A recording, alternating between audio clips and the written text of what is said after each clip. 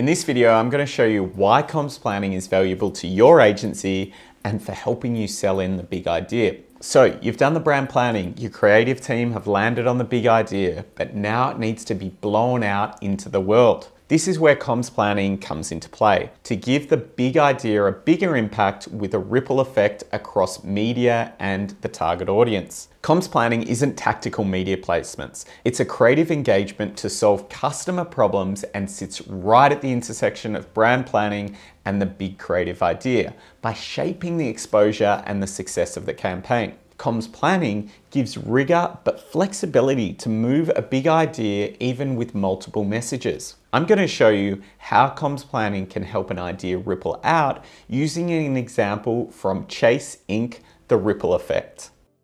We created the ripple, the donut and a donut and a donut. Right away, it was a success. I mean, it really took off. What people don't know is that it all started with points from my Chase Inc. card. I bought the ingredients, utensils, even custom donut cutters. Wow. All with 80,000 points. What will you create with your points? Learn more about the Inc. Business Preferred Card.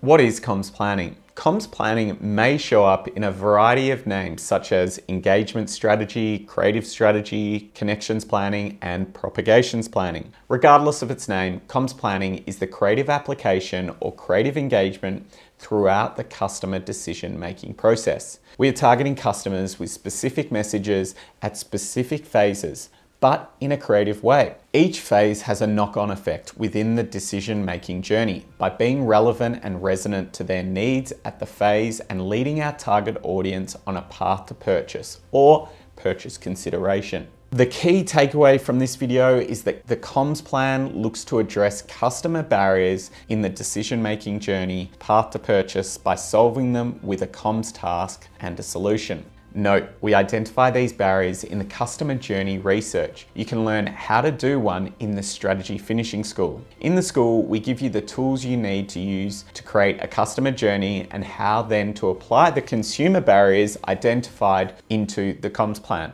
Within the comms plan, there are 3 key phases that we look to address within the journey. Step 1, living. Step 2, looking. Step 3, buying.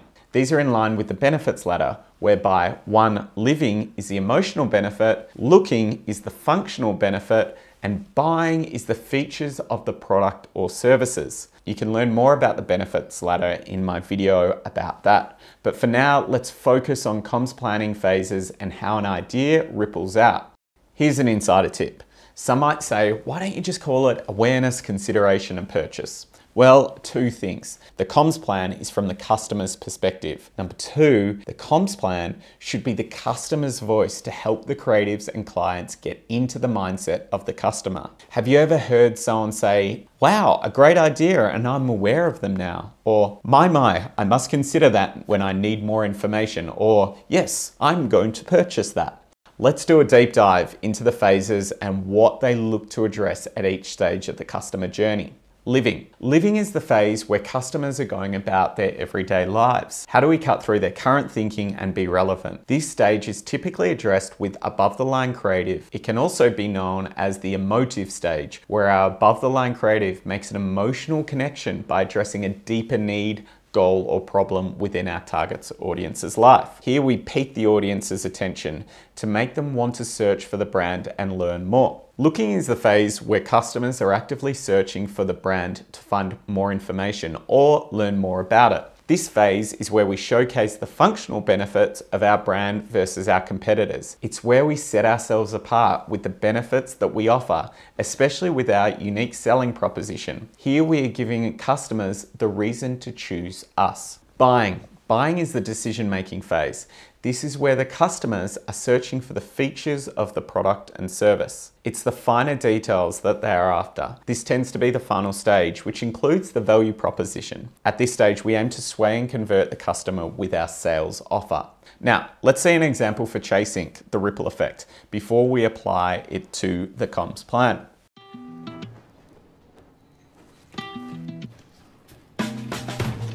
When I started off, it was like a vast, uncharted territory.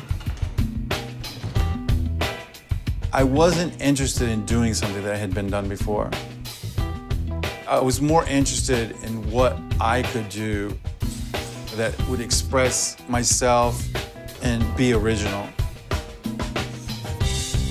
But as people tried my donuts and other people started copying what I was doing, I had to constantly bring out new things. I mean, you have to keep innovating. I wanted to make this new kind of donut, but creating something new is expensive. I had 80,000 points on my Chase Ink card. Those points let me buy all these ingredients: the flour, sugar, the butter, the milk, And then also all the equipment we had to make ourselves because none of it existed before. wow. That's how I created the Ripple. The donut in a donut in a donut. I just snapped it and honestly, it went viral. How is this donut possible and what do I have to do to get it? It just grew and grew and grew. It was on Zagat's most Instagrammable table and their list of 25 essential dishes to try in New York. I've never seen anything like it before. Everyone has to do something that expresses themselves. Mine just happened to be a donut. Without those points, none of this would have been possible. Introducing the new Ink Business Preferred Card. What will you create with your points?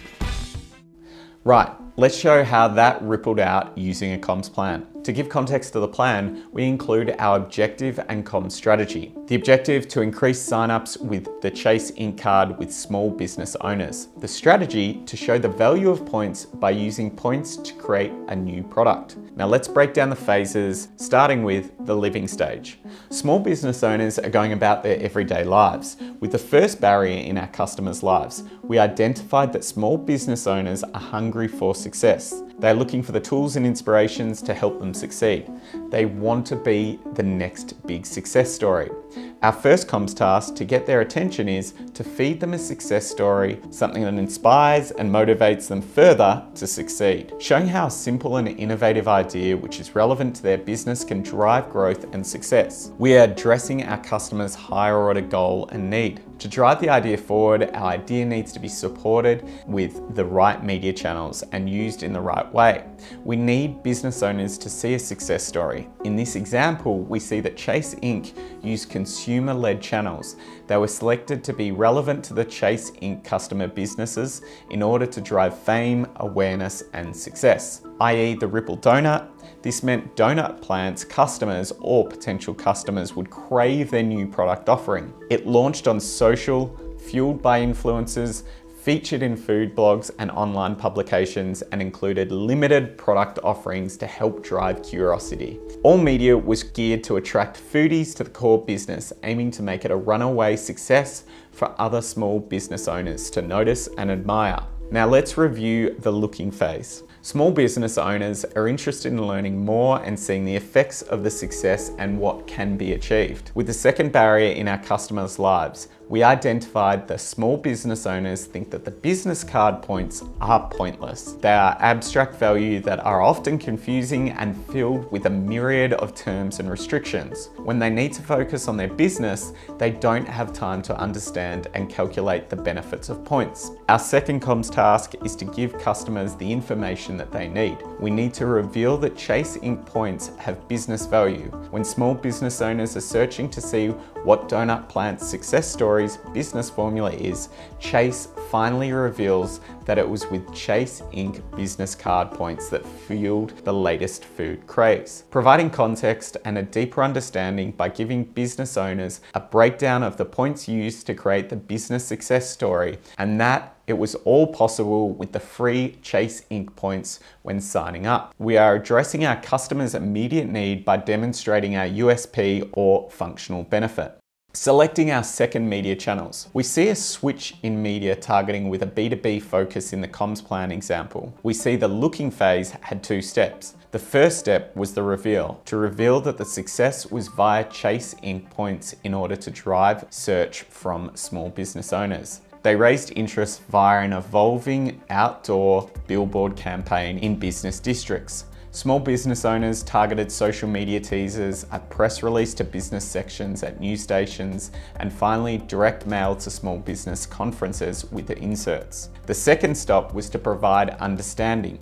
By providing a breakdown of the points and that it is all possible via the Chase Inc. points. The breakdown now showcases that the points have real business value. This step was done via wider media targeting, TV ads, print ads, social films, banners, radio and business blogs. The buying stage.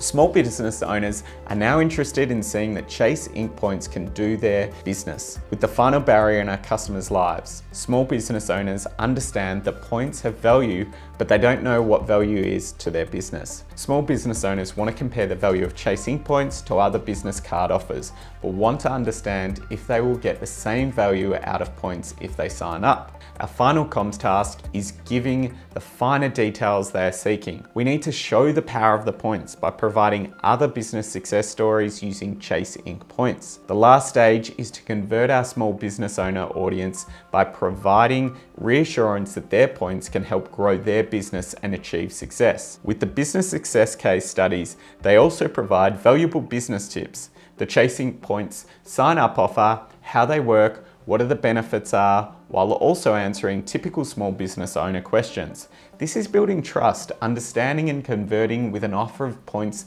similar to the amount used in the business success story.